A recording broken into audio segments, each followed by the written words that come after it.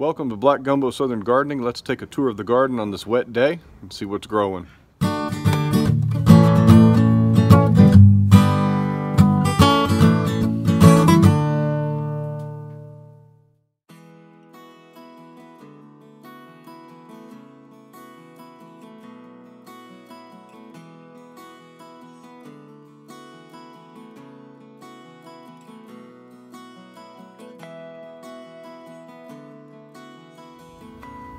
Cucumbers. We had a separate video about getting these things up on a trellis, training them there. Phoebe's expecting me to throw her frisbee. Potted tomatoes are going crazy now. We've had some rain lately and they've really taken off here. I've actually got some fruit down in here somewhere. Some of these are starting to fruit, mainly the Romas. Although with this cold snap we've had, I don't expect these flowers to make it. I think some of these, there's fruits there. But I expect most of these flowers, if they haven't been pollinated, they'll probably fall off. This is some of the nicest basil I've ever had. Look at these big, giant leaves. I mean, that's better than store-bought right there. And good pinching and pruning has caused us to branch out quite a bit. And we just need to watch for bolting. I just love the smell of this. This is a big batch of pesto right here waiting to happen. Look at those beet greens. If you want to eat beet greens, now's the time to do it. There's some big ones right there. It'll be a while before they start to bulb out. Got onions doing well. I mulched everything in here, so I'm not having to deal with weeds so much anymore. And ground tomatoes are doing really well here. You can see I got flowers and I got blossoms on almost all the varieties that are in my bed here. This happens to be actually a hybrid variety, my only hybrid. I generally don't grow hybrids, but I wanted to see how they performed compared to the heirlooms. And pretty much they're keeping pace.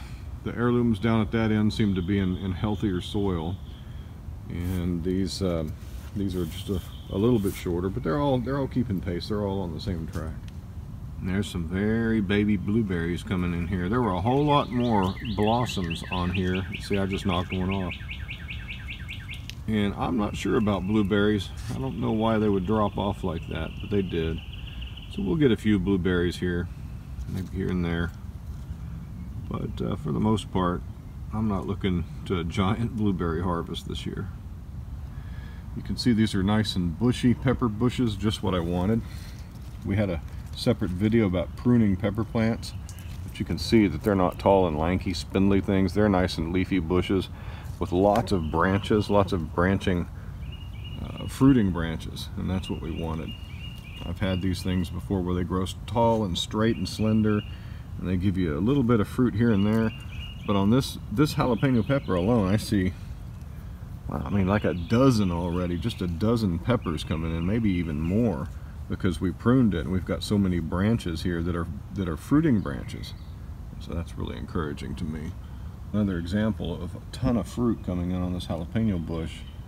I'm gonna be into some salsa this year with my tomatoes and jalapenos. That's awesome. So prune your pepper plants. That's the lesson. Here's my little ginger operation, little containered ginger. These two bushy ones were the tissue culture that I got from Baker Creek, but these are the ginger from my local Asian market that have been growing like crazy, and I put them out here, and since I've put them out in the ground, they've really leafed out and branched up, and it looks like they're going to do fine. I'm gonna have some good ginger out of this stuff. The pruned grapevines, they're doing really nice. They've all come up and are starting to grow and branch out, doing just what you want them to do. So I've blown through half of this year's oak leaf shed. I've used it as mulch, about half and half with grass clippings. I've mowed the yard twice, which is, you know, I get basically free mulch and free compost. The yard I view as a harvest rather than cutting the grass, and I've still got a good amount of it left over. This is good stuff. If what I don't use as mulch, I'm going to use as compost. Well, I've been able to harvest a few radishes from my stressed out radish bed. That cat that came raiding this bed has done some damage, and well, I've got some some new seed planted, and I'll have radishes for some time now, thanks to the cat. So I'm going to choose to see that as a blessing. But I've got a nice bunch of radishes in the fridge waiting to be roasted up now. So that's been a pretty good deal. Here's how I chose to protect my radishes from the neighbor's cat. The cat, as you can see on video, decided to make this his personal toilet, and he destroyed that about half of that entire radish bed, especially when the seedlings were new and they were in a nice lush seed bed. He came and just decided to dig them all up. I had to cage it in to keep him out, and so he's been digging right there lately.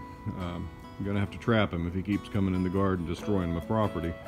But putting this cage over it at least allowed me to get those radishes up. Got me some radishes. I did put a broccoli in the place of some of the ones he destroyed. But yeah, you do what you can with the pests you got, right? Early fortune.